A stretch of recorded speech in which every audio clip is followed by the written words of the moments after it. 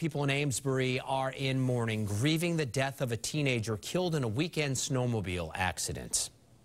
There have been nearly a dozen snowmobile accidents in New England over the last few days. Tiffany Chan has more on the tragedy that is affecting so many in Amesbury.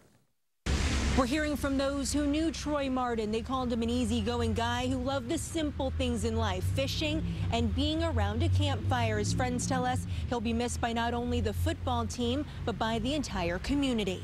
It's been a heart-wrenching time for the friends and family of 17-year-old Troy Martin. Troy was just like the best friend that you could ask for. The Amesbury High School senior was killed while snowmobiling with fellow classmates in Maine over the weekend. Martin failed to negotiate a turn, hit a snowbank, and was thrown from the vehicle. His best friend, Quinn Lysick, says he was known for being a star on the football field, but Martin's true passion? Hunting and fishing.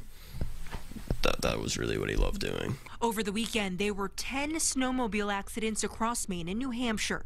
A 54-year-old Attleboro woman struck a tree while snowmobiling in the White Mountains Saturday. Her husband tells us she's lucky to be alive. You just have to be cautious, and luckily she had a helmet on and she had the right gear on, and that saved her life probably. New Hampshire Fish and Game echoing that same message, telling us help isn't as close as you might think. We can't give any hospital care, and that could be 2 hours away. I mean, depending on where you're located in the state.